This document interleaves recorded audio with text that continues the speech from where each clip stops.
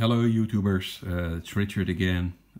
After doing the first review of this meter several weeks ago when I bought it and received it, I've been using it now for some time, and a friend of mine has been using it for a few days who gave me some really good advice. Now I must say my friend's speciality, it's his work. He's an RF engineer.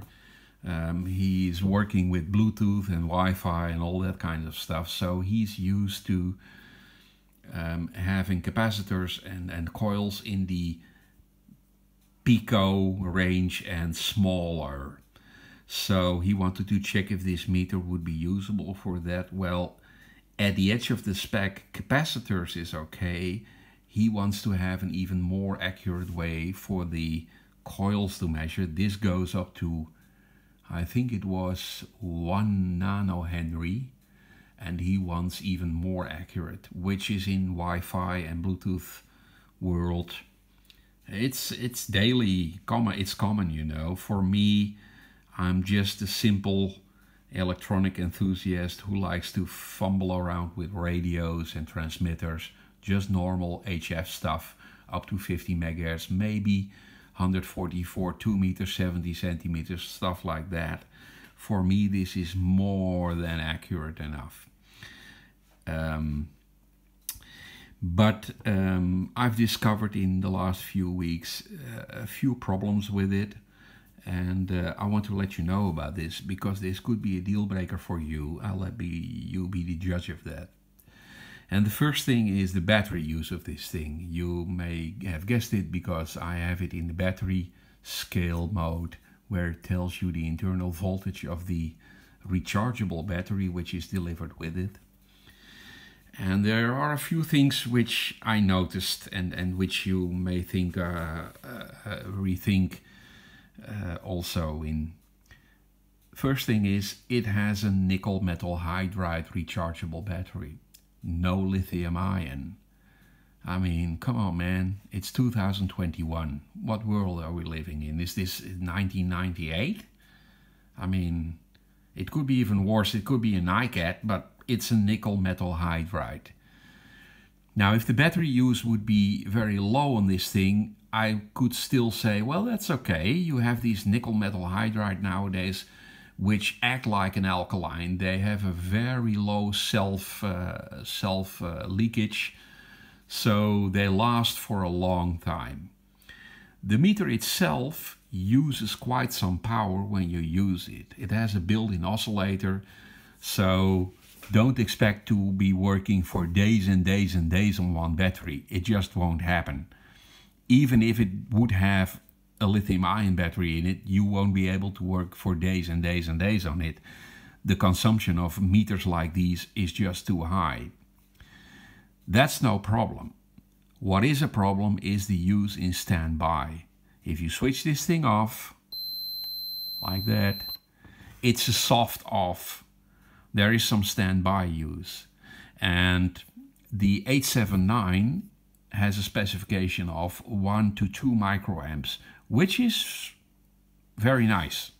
It means that with a rechargeable battery in it or with an alkaline, you could put it in a closet, take it out 1 year later, and it still would have enough battery charge to use it. It would probably eat the battery in something like 1.5, 2 years, maybe 3 years, maybe even longer. This one has a specification of 11 microamps, which is already on the edge of being bearable. It would mean if you go from the idea that a 9-volt battery has about 200, 300, 400, maybe 500 milliamps hours of capacity, and the rechargeable in this one is 250, I think, you would have a standby battery use of about a year, which is okay-ish, I would say, tolerable. But the practical situation is that I measured this thing with a Fluke 87 in the microamp range. It uses 50 to 60 microamps in standby, which is ridiculously high. And basically just means that it, without using it, it drains the battery within weeks. And that would mean that whenever you put this into the closet, you will have to take out the battery, because if you forget about it for 1, 2, or 3 months, you will drain the battery completely, after which it may start leaking in your device. And then you know what happens. This will end up in the scrapyard, because once you get battery leakage, this what is it? It's caustic stuff which is in there. If that gets into the traces and the electronics, it's just, the meter is done.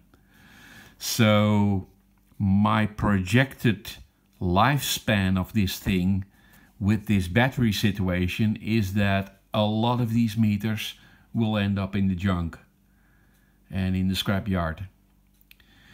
The only way to get around that is doing two things. Either take the battery out and always use the meter with an adapter, with the power, the wall wart you get with it, which defeats more or less the whole point of having a handheld meter in your hand. You would always need an outlet nearby to power the meter. The other solution would be to drill a hole somewhere in the case and put a real hardware on-off switch in it.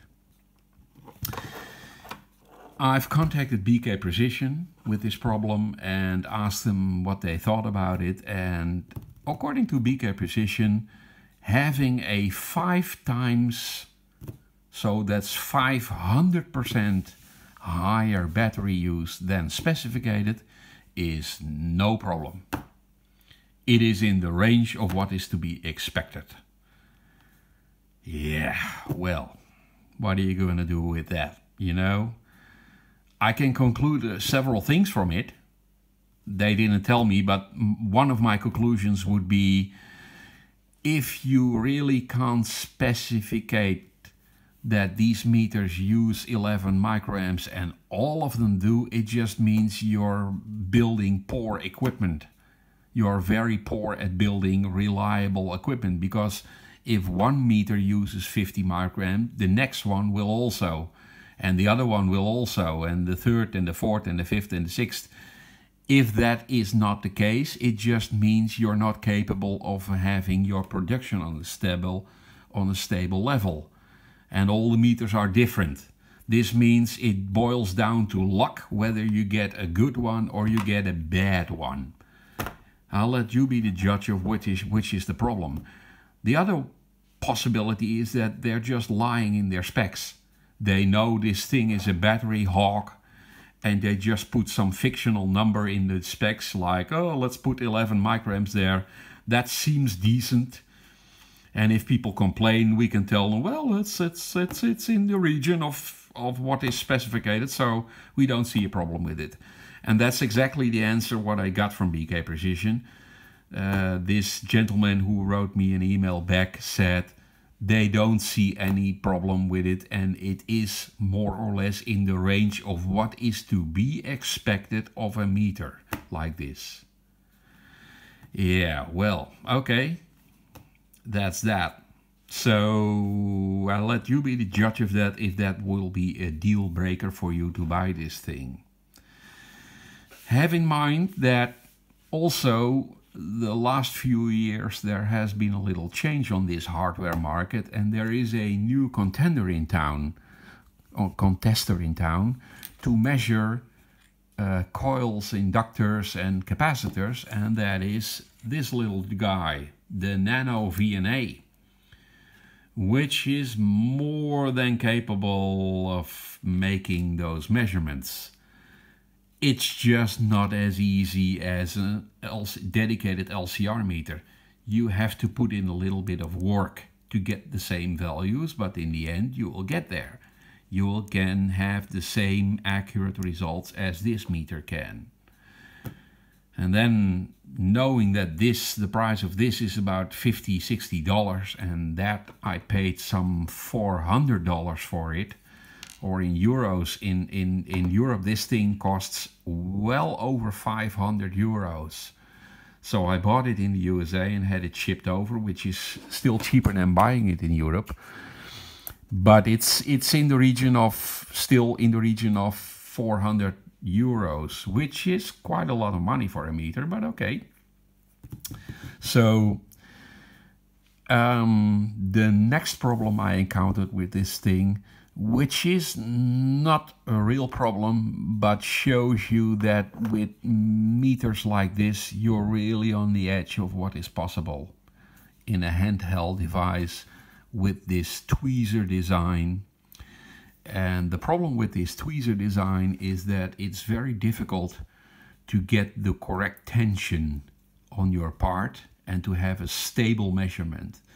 Now, this is for a part overcome by the fact that BK Precision made a little catch in here. So if you push the tweezers here until they are completely locked together, you always would have the same measuring pressure on your tweezer points, sort of.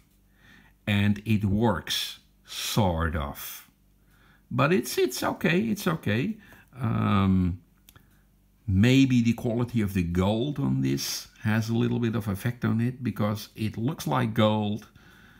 I'm wondering how thick that is and what quality of it is, but you can have, depending on how hard you squeeze on these tweezers or not, you will have different results. So if we power it up, I will make the settings as I'm used to by now. So that means I will put the level to 1 volt, put the frequency to 100 kilohertz, which means you get the highest accuracy in picofarads. So and if you would squeeze it now uncalibrated, you would see that, well, you can do it in resistance. Let's do it in resistance. So that's the primary resistance. And you will see this is uncalibrated, that there is quite some, if I calibrate it, short, then open, calibration, you will see that the way it measures depends on how hard you squeeze it. If you squeeze it very lightly, and you can see these numbers rolling around, you know. So, and it even fails at some point. There, it's back again. This is not so well made, and it's a problem. The original idea of this is that no matter how hard you push it or not, would give the same result. The fact of life is it doesn't, you know, and you can see this here. At some point it will stabilize, but it's difficult to get an accurate result. If we go back to the capacitance measurement, there is a second problem, and that is the meter doesn't have a zero function or a relative function where you can zero the meter out. The 879 model does have a zero function, but doesn't have the calibration option. This one has the calibration option, but it doesn't have the zero. And what this means is this. So I'm in the most accurate scale for capacitance, and I'm calibrating the meter. It's in open state, so I press cal. It says open. So when I close it now, it says short. I push the calibration button again, and it's calibrated. Now, what the problem is, you can see here, there is some residual capacitance. And if I open up the tweezers, it becomes less. And if I close the tweezers, it becomes more. So without the tweezers touching each other, I'm building up capacitance. I would like to zero this out now, because if I will stick in a very small SMD part in there, this distance will affect my measurement.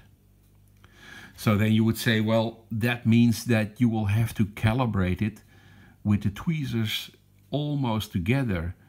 Yeah, well, that's a nice thought, but it's very difficult to do that. So you can get something like this. I would close them almost, so like this.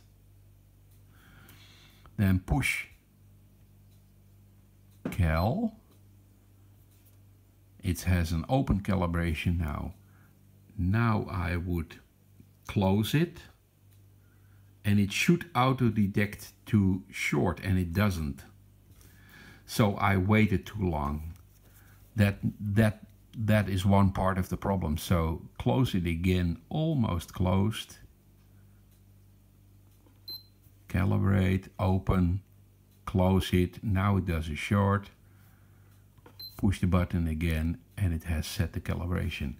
And now it's at the minus value, so if I close it now, I should get it close to 0 at the distance.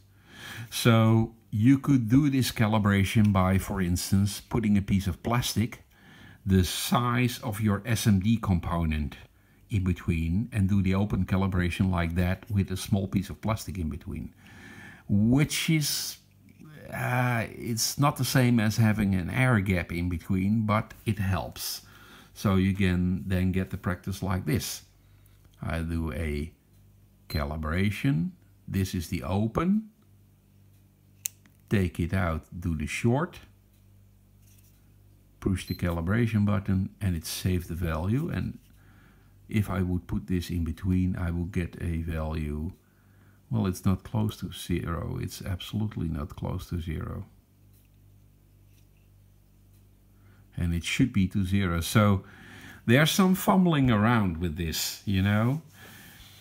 And this shows you about what you can expect of the accuracy of measuring with this. The meter itself has no problem of doing it. It's this. You need a more accurate measuring set of tweezers or a different device for that to make this kind of accuracy in your measurement. So basically, the end of the specs of the meter is really the end of the specs you may expect to get from it, and even less actually. The meter is more capable than the tweezers are. I know there are, but these are for the bench meter, there are SMD devices to stick in very small SMD parts. Then you get to the point that only this adapter will set you back $1,000 or something like that. So beware of trying to measure very small components with this. You just may up getting frustrated because you know it's possible, but it will be very difficult to maintain this distance while doing a calibration. Here you can see, so there it's about 0 now. That's just about it. Anytime soon now I will make a new video with all these things incorporated, and I will delete the old ones. For now you will have to do it with this. I hope you're informed, and will help you a little bit better in making a decision whether this is the right thing for you. Have a nice evening further, and bye bye.